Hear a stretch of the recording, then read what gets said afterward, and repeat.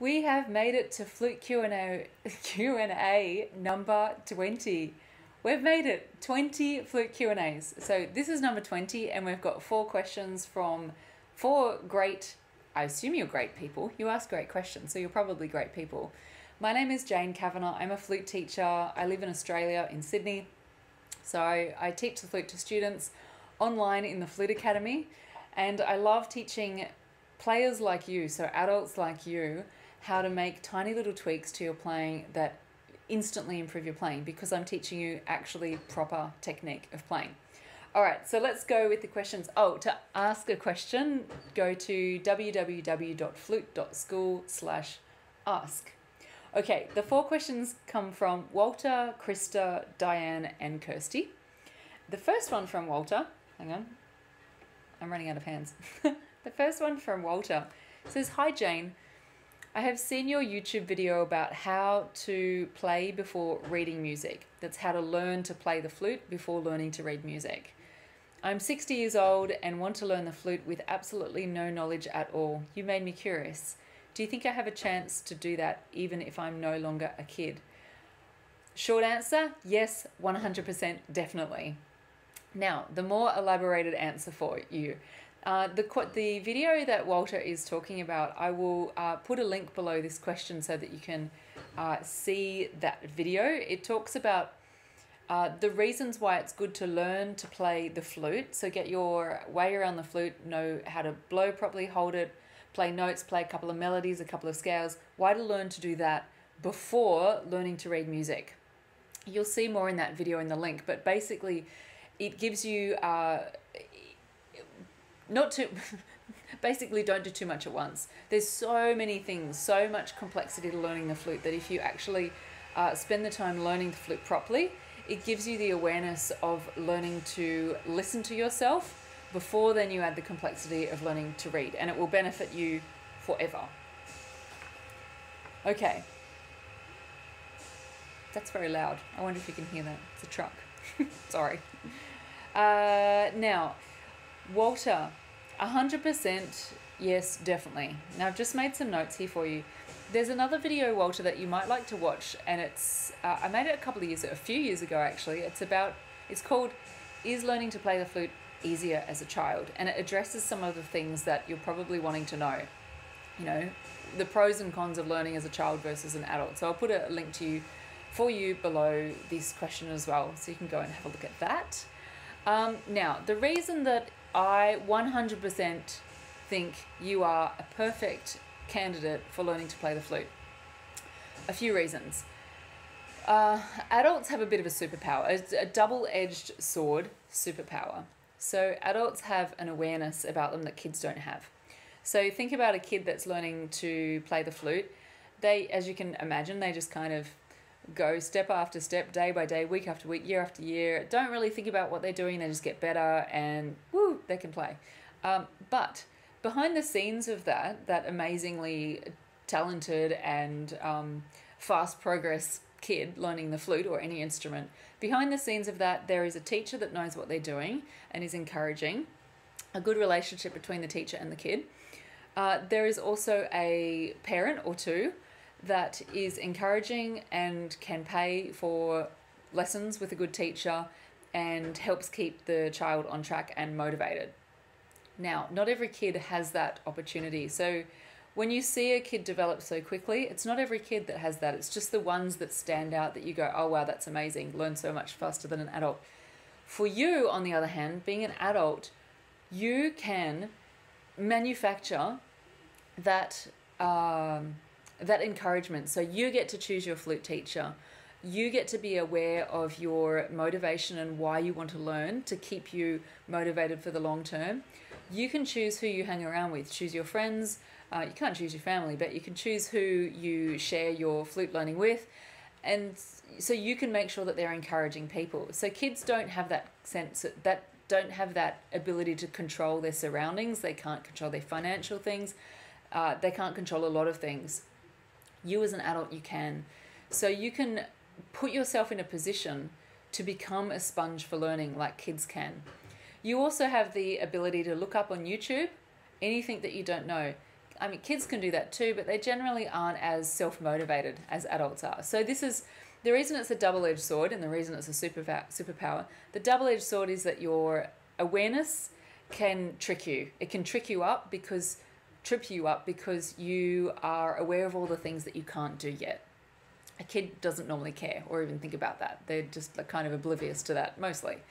You are aware of all the things you can't do that, and you think you're not making progress. But it's really important that you value your little increments of progress, and you just go you get yourself a good teacher, either online or real life. Have a flute that works. You're already motivated, so you're kind of good there. And then just go one step at a time, follow the path, and try not to think too far into the future. Of course, you can use the future as motivation for where you want to be eventually, but never compare yourself to that future. Just go one step at a time. You totally will get there, totally. The fact that you're even asking this question means that you've got the mindset to be able to do it because you're aware of the situation. Okay, there was something else I wanted to tell you, I think. Oh, yeah. I think I sort of covered it. The reason it's your superpower is because you've got control over it. And that's something that adults can do with their mindset that kids generally can't do, or mostly don't do. Okay, hopefully that helps you. The next question comes from Krista. I like your name. I have trouble with doing fast, smooth changes between D and C sharp. Oh, I just realized something. When I was preparing the answers with this question, Krista, I was thinking you were talking about D and C sharp here. But then I just realized, of course, you're talking about these ones. Now, the reason that I just had that epiphany and realized it was the lower one, not the higher one, is because the lower one's harder. And of course, I think that's what you're going to be asking in this Q&A. So you already know probably that the reason that you have difficulty changing smoothly between D and C sharp is because you have 1, 2, 3, 4, 5, 6 fingers down, and then all those 6 fingers come up and 1 finger goes down. Now you need to get those 6 fingers and that 1 finger switch at exactly the same time. Exactly the same time. Otherwise, it will not be smooth, which I believe is your problem. So this is an example of not smooth. Oh, sorry. I accidentally made that smooth. Let me try that again. There you go. Or so there's a little lump in between. A little, chunkiness to the switch. So that's what happens if you don't switch your fingers at exactly the same time. So what's happening is we've got a little bit of a calibration error in your fingers. Now, I'm going to show you an exercise, and this is one of the exact exercises that I teach in the Faster Fingers module of the 45-day flute transformation, which is exactly that. It's 45 days of lessons, and it gets you a transformation. It's part of the Flute Academy. I'll put a link for you below this video. Below your question in case you want to find out more. So in the Faster Fingers module, there's a bunch of exercises, and one of them is, this is the beginning of this exercise to get you started. You need to work out which finger it is that is lagging. So there's going to be one of those 6 fingers coming up or this finger coming down. So you've got 7 options. One of these fingers is going to be lagging, and you need to figure out which one it is. It could even be more than one, but there is at least one finger lagging. So you're going to go one by one. We've got 7 options. We're going to go 7 runs of this exercise. So first we're going to start with your thumb, and it's probably lagging rather than being early. So you're going to anticipate your thumb doing the change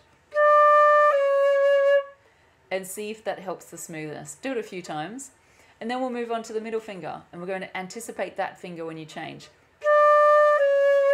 and see if that helps. Do it a few times, and then anticipate this finger, then this one, then this one, then this one, then this one. You will find the culprit. You will find the culprit finger, and then all you have to do is keep anticipating that laggy finger, and then just keep doing that, and it will very quickly, like within a day or two, become a habit. So there you go. That's one of the exercises in the Faster Fingers module. Okay, the next question. I meant to say question, not question. Sorry. How can I improve my third octave? This is asked by Dianne. Now, there is, let me just have a look at these 2 points that I've written here. Okay, cool. So, Dianne, the way to improve your third octave is to learn the real way of playing high notes. So this is also in the Flute Academy. It's in the high notes module. So days 4 to days 8, days 4 to 8. So day 4, 5, 6, 7, 8, there's a short lesson on each day in that, and it's 100% dedicated to teaching you the real way to play high notes. In a nutshell, high notes, if you are pulled back like this, it's the worst thing you can do for your high notes. The worst thing, because it tightens your mouth, your embouchure. And you might find, Dianne, maybe this isn't you, but anyone else watching this, if you're pulling back and going, yeah, it works for high notes, because it's actually forcing them out. But it's a vicious cycle, because the more you pull back, the tighter you get. The tighter you get, the more fatigued you get. The more fatigued you get, the more tighter you try and get. And so it's like a race to the bottom of tightness. For the real way of playing high notes, you want to be the exact opposite. You want to have these corners, instead of pulling back, you want to have them coming forward. Ever so slightly. Relax all this, and the corners of your mouth come slightly forward. That is the beginning of learning the real way of playing high notes, and it's quite miraculous. So I'll give you an example. So I'll do the real way of playing high notes here.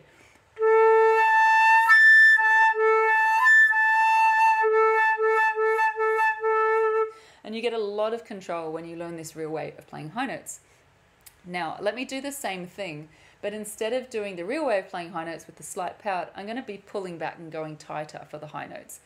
You'll see that I can't move between those octaves, they were A's, I can't move between the octaves anywhere near as quickly or smoothly, and the sound won't be as clear. Okay, here we go.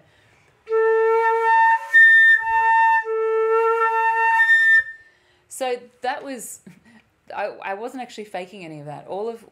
I wasn't faking the slowness. I wasn't faking the lack of tone quality. All I did was pull this back and tighten, and the rest happens automatically in a bad way. So Dianne, that is what I want you to do. See if you can get tension out of your mouth and go ever so slightly pouty. There was something else that no, that's it. They were all my notes for you, Dianne. So I hope that helps you. Okay, the next and last question comes from Kirsty. She says, how do I play the flute, please? Kirsty, I love your question. It's like, ooh, where do I start? And then I had to think about your question, and I have the perfect place for you to start. So recently, a couple of months ago, I wrote an article. So I don't know if you know the company Tom Play. They have sheet music and stuff. They asked me to write an article for their website. And I said yes, because I love writing and I'm so keen to help flute players around the world. So I'm going to link to that article for you below this question, and it's called The Top 10 Tips for Absolute Beginners. So I want you to have a look at these top 10 tips for absolute beginners, and you are going to see in there how to choose a good flute, how to choose a good teacher, how to work out what motivates you, because motivation is important because it gives longevity and sustainability to your energy and effort when you're playing. It makes it sustainable. The number one thing for you to learn when you're learning the flute is embouchure. So Kirsty, I want you to make sure that you learn a very, very good embouchure before you even learn how to play anything on the flute. So just use the top. This is called the head joint. Put your hand over the end for a lower note. And if you have a look at this article that I've written, it's going to point you to different videos that is really going to help you with your beginner flute learning. The most important thing is that you form your embouchure correctly. So, I mean, I wish it was as easy for me to say, just do what I do. There are specific things to make your embouchure the right shape. And so you just already got a bit of a tip before. don't pull back. At the same time, you don't want to be too round like that. In the last Q&A, actually, someone said, how do I improve my tone? And there was some clues, well, not clues, there were some tips in there that you might actually like to go and watch. So in Q&A number 19, I think it was 19, if it wasn't 19, it was 18, about the 3 things that make up a good embouchure. So basically, the size of the hole in your mouth needs to be the right size, in other words, small enough. The shape of the hole needs to be the right shape, so not pulled back and not too round. And the position, so the placement of this needs to be exactly the right placement for you to actually get a good sound. So go and check out that Q&A question. So embouchure is your number one thing to concentrate on getting right, like 1,000,000%. I know that's not a real thing. 100%. 101%. No, I'm kidding. You know what I mean. It's important. In the article, you'll also see a video that links you to how to hold the flute with correct posture, which is your second thing to do. And when I say posture, I don't mean like standing up straight. I mean everything. Your arms, your fingers, your hand position, your head position. That's all posture. And the reason it's important is because what you do now in these few weeks of weeks of your first learning the flute, these will stick with you and they will become a habit. You can undo habits later on, but it's way harder to undo habits than it is to form them correctly the right way first go. So get your embouchure good. It doesn't have to be perfect, it just has to be good, and I'll explain more in that article that I mentioned. So that's it. I actually answered everything with my half of a flute, third of a flute. So I might play you a little song. So that was a great demonstration of what not to do. I didn't breathe at all before playing. I'll play you Morning, my Grieg.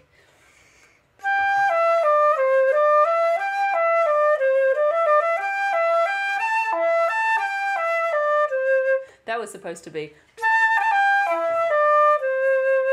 Oh, that was a terrible demo. I would like to do that again for you.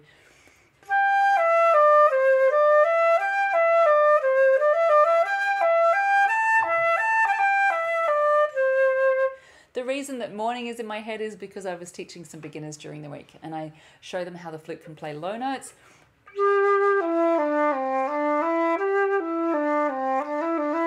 etc.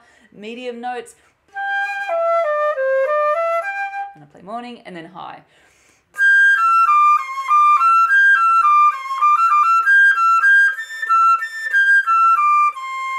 Just to give them a little insight into what the flute sounds like, because beginner kids, that is, don't always know what the flute sounds like. They might have just seen it. So that was Q&A number 20. Don't forget to ask a question. Come to www.flute.school/ask and I will answer your question in an upcoming Q&A. I answer all the questions, but I answer them in order that I get. And there's a few in the queue, so you'll need to wait a number of weeks, maybe even a couple of months to get your question answered, but I will answer it. And I will notify you of when your question has been answered. Okay, see you later.